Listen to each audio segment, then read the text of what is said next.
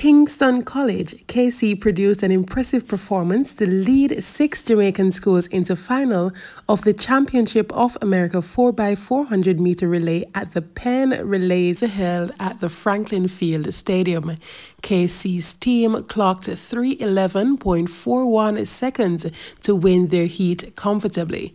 Excelsior, who are seeking their first 4x400-meter title at the Penn Relays, was also impressive in qualifying for the final. They clocked 3:12.55 seconds.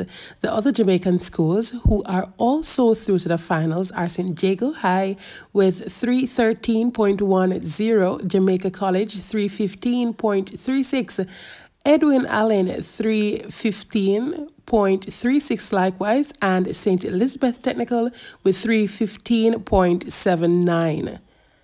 Thank you for listening. We look forward to this great final. This is the Robden News, where we keep you in the know while on the go.